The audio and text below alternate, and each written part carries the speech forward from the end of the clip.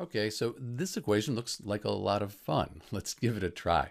Let's count the atoms up first and then balance the equation. We have 8 carbons, 18 hydrogens, and then 3 plus 2, 5 oxygens. On the product side, we have the 1 carbon, 2 hydrogens, and 1 plus 2, make sure you count all of them, 3 oxygen atoms. So this is a combustion reaction. We have this hydrocarbon plus oxygen, and it produces water and carbon dioxide. You'll always see the O2, H2, and CO2 in combustion reactions, and then have carbon and hydrogen as well.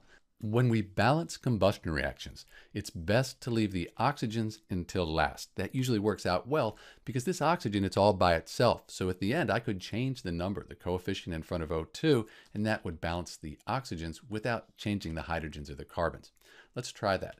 So let's do the carbons first. If we put an 8 here, 1 times 8, that gives us 8. That's balanced. We do need to update the oxygens. So we have the 1 plus 8 times 2, so 1 plus 16. We now have 17 oxygen atoms.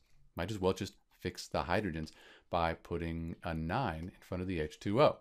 2 times 9, that gives us 18. Those are balanced. Let's update the oxygens. So we have 9 times 1, let's say 9 plus 8 times 2, that's 16.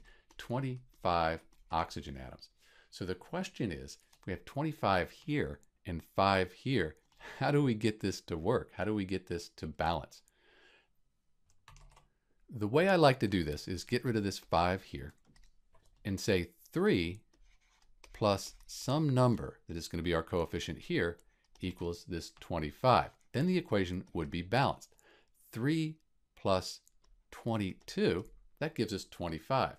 So if I put an 11 right here, that would work. So I have the 3 plus 2 times 11, 22. So that gives me my 25 oxygens. I have 25 here. This equation, it's balanced. Fairly simple if you leave the oxygens till last. This is Dr. B with the balanced equation for C8H18O3 plus O2. Thanks for watching.